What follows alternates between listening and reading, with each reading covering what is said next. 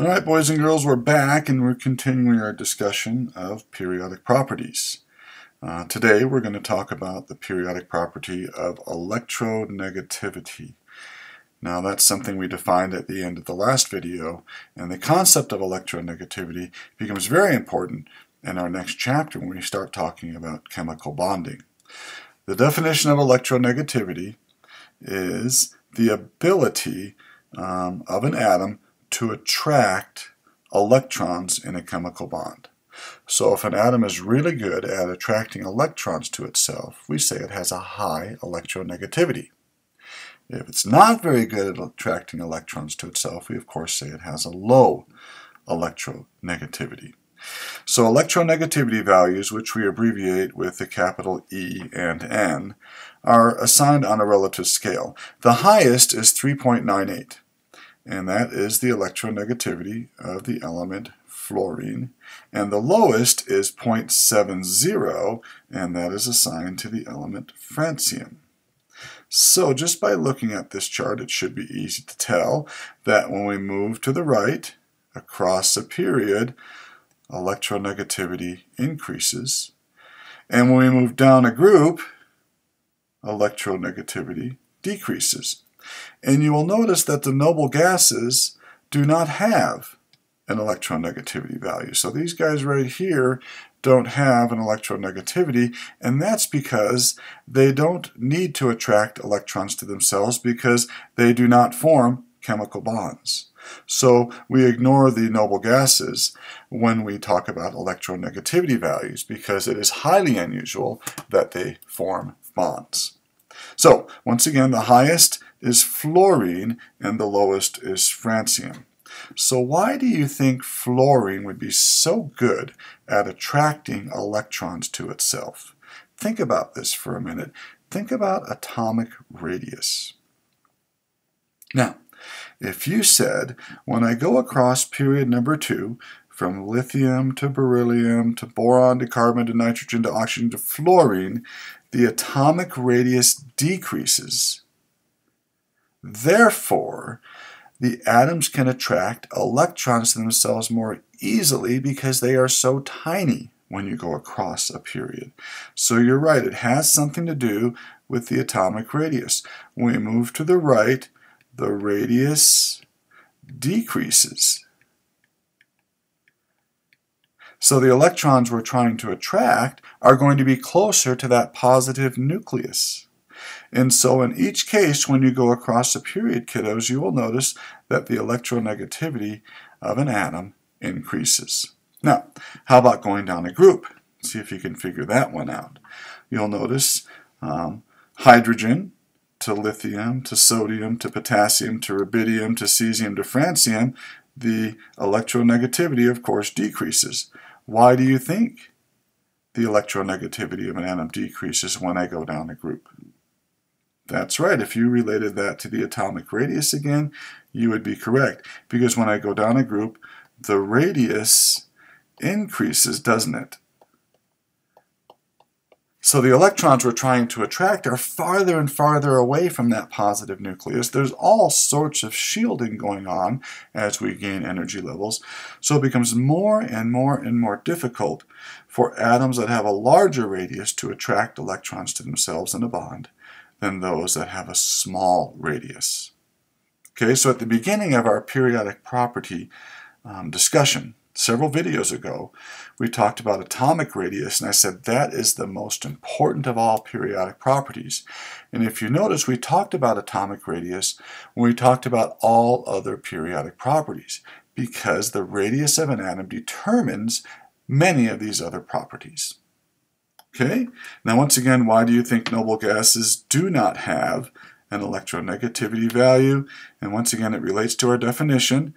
It's the ability of an atom to attract electrons in a chemical bond, and so the noble gases do not form bonds.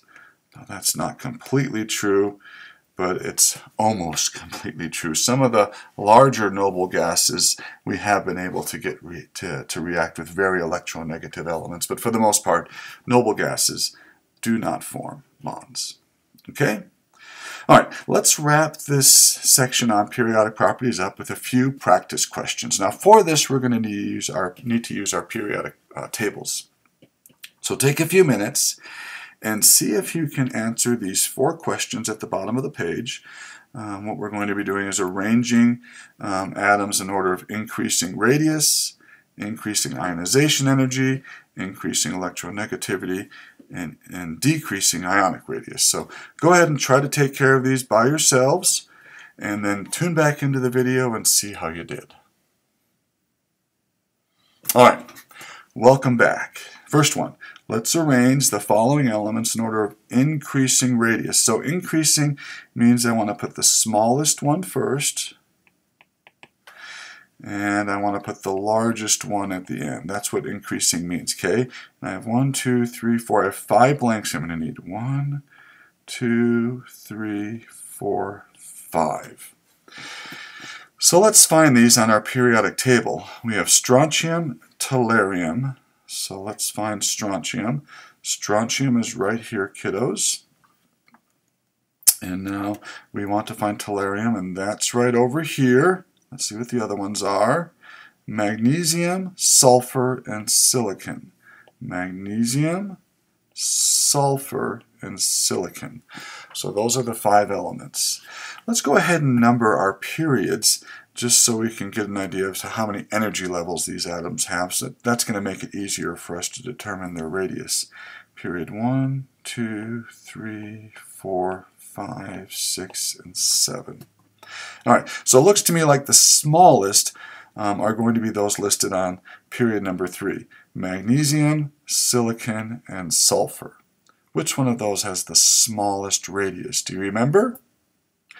That's right, when you go across a period, radius decreases, so sulfur would be the smallest radius. So let's go ahead and fill that in. Sulfur, let's use a different colored pen here.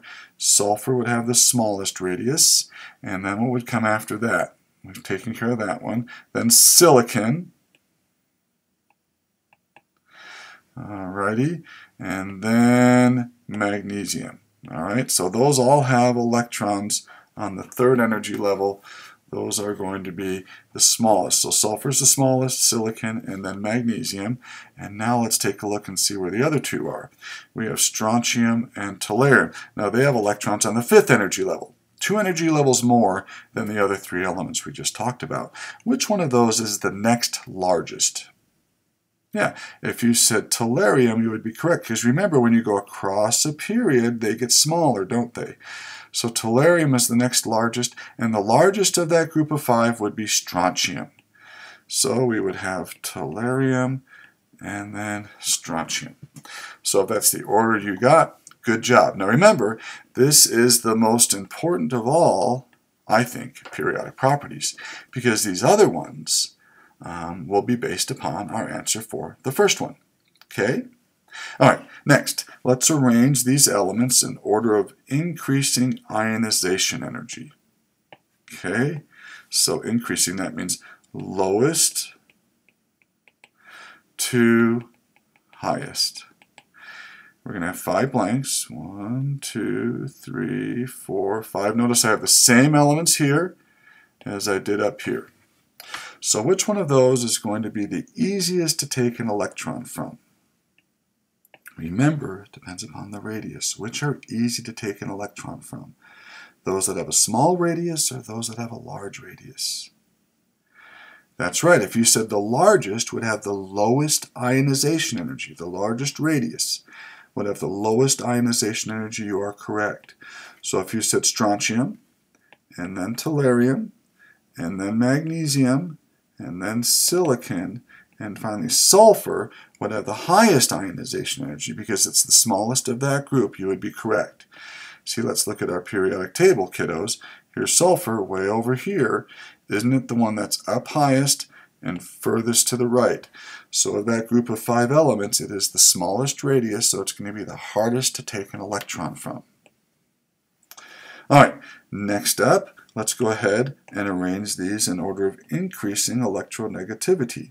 So we want to go lowest electronegativity to highest. Oh, I forgot the H up there. All right. We have 5 blanks again. 1, 2, 3, 4, 5. So which of these would be would have, let's see, the worst ability of attracting electrons to itself in a bond?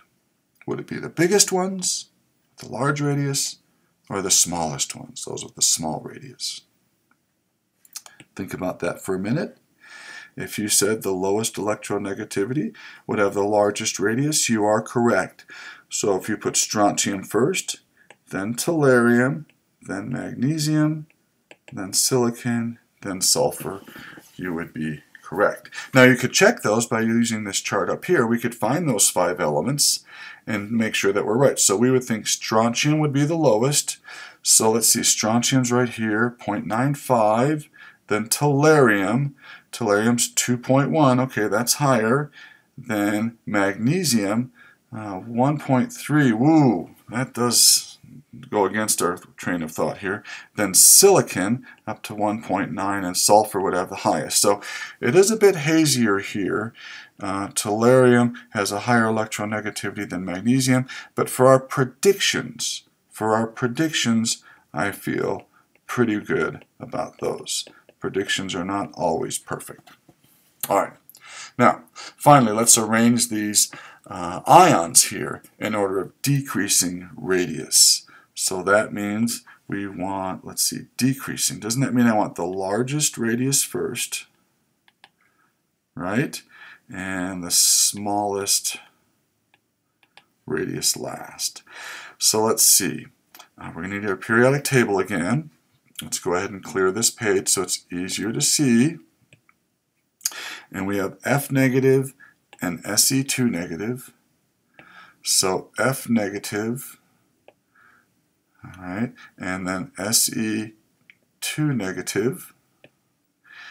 Then we have Be2 positive, beryllium 2 positive, and then Br1 negative. So finally Br1 negative. So let's see, we want the one that is the largest first. There's only going to be 4 blanks this time. 1, 2, 3, 4. Now which one would you predict would be the largest of those? Wouldn't it be the ones with the one with the most energy levels? So let's see, we have 1, 2, 3, 4, 5, 6, 7. So it looks like the largest is either going to be Se2 negative or Br negative, right? So let's see, Se2 negative has 34 protons and 36 electrons. Br negative has 35 protons, and it's -1, so 36 electrons. So they both have the same number of electrons. But Se2 negative has 1 less proton, doesn't it? So that means the electrons can get farther away. There aren't as many positive charges in the nucleus. So if you said Se2 negative would be the largest, you would be correct. Let's cross that one off. And then Br negative would come in next, right, because it has the most energy levels. And now we have a choice between Be2 positive and F negative. So Be2 positive has 4 protons and only 2 electrons, because it's 2 positive. F negative has 9 protons and it's -1, so 10 electrons. So let's see, which one would be the next largest? 2 electrons or 10 electrons? Probably 10 electrons would be farther away. It has more electrons than it has protons, so I feel very confident in saying that F negative would be the next largest, and the smallest of that group would be beryllium 2 positive, because it only has 2 electrons and it has 4 protons, pulling those 2 electrons in. Okay? All right, how did you do on that? If you got them all right, you should give yourself a pat on the back. And if you messed the order up here on this third one, don't feel too badly. Sometimes our predictions don't work out as nicely as we'd like them to. All right, thanks for tuning in. We get to talk about bonding in our next video. See you soon. Bye-bye.